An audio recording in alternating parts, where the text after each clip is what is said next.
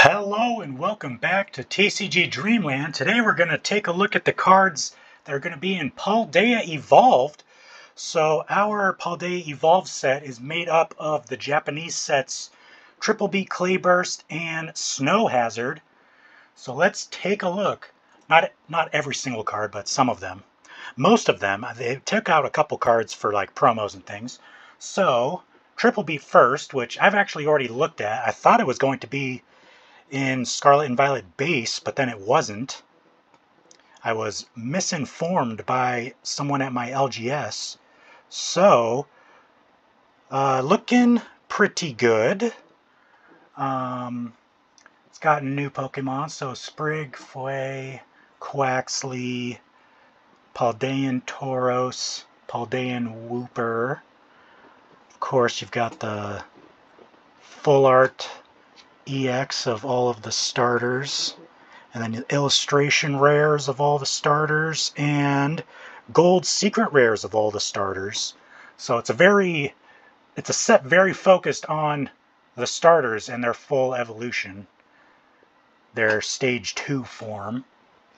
So not bad. I mean, if you're into the starters, we'll talk about, new versus old Pokemon in a second, but let's look at the two sets that I haven't actually looked at yet. So going through, we've got Bellabolt. Alright, it's almost entirely new Pokemon. Okay, we've got Heracross Raichu. Alright, some new Pokemon. We've got a Tyranitar. It's not an EX, just a regular art rare. So in our set, that's going to be a 1 gold star rarity. And here you've got full art EXs. Noivern isn't terrible.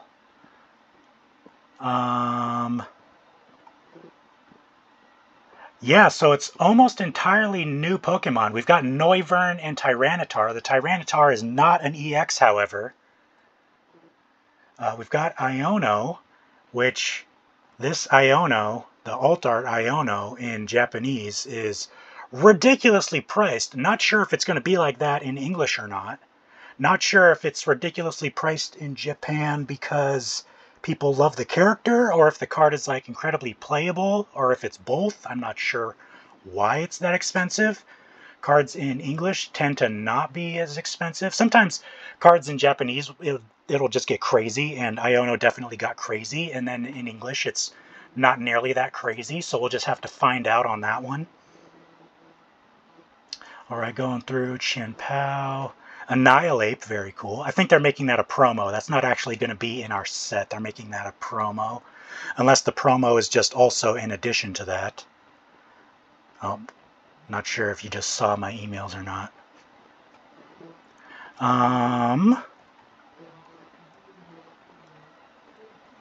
Let's see. Meryl, Ice-Q, Arctibax. A lot of new Pokemon. There's a full art Annihilate. I think the full art might be in the set. That's going to be a card that I'm looking for, that full art Annihilate. Annihilate is super cool. Yeah, all new Pokemon, it looks like. All of the full arts. Oh, Copperajah and Slowking. But Copperajah and Slowking are nothing to write home about. So, yeah. I guess to put it short and sweet, I don't think it's a very good set. I'm just going to say that. It suffers from the same problem that set 1 had, where there's no returning Pokemon for people to be excited about. There's really nothing super amazing for collectors. I mean, the thing about Pokemon, more so than Magic the Gathering or other card games, is that what drives the really high value cards is just their collectability. It has nothing to do with the playability. And this set just doesn't really have any highly collectible Pokemon in it. So, yeah, I mean, that's kind of what I have to say about the set.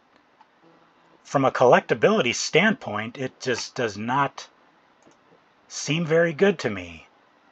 I mean, there's some mid-tier. You got Tyranitar, but Tyranitar isn't even an EX.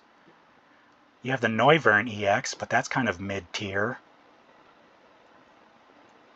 There isn't really anything good in Snow Hazard.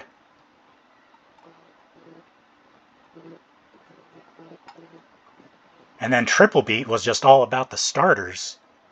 So yeah, I think it's almost entirely starters. There's no really good Pokemon in it.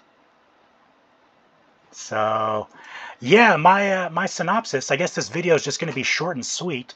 I personally don't think this looks like a very good set, and I wouldn't be surprised if box prices do the exact same thing as base set did, and LGSs may be taking a huge loss on this set. So yeah, I guess that's it. I'm just going to keep this one short and sweet. So thanks for watching. Hopefully the next set is better. It's rumored that the next set is actually going to have Charizard in it. They've already been spoiling, well, the artwork for the set actually has Charmander and possibly Charizard. So the next set looks like it's going to have Charizard. So the next set may be good, but this one, I would not waste a bunch of money on this set. Whether you're collecting or investing, I would not waste a bunch of money on this set. Alright, thanks for watching. Make sure to subscribe. I'll see you guys in the next video.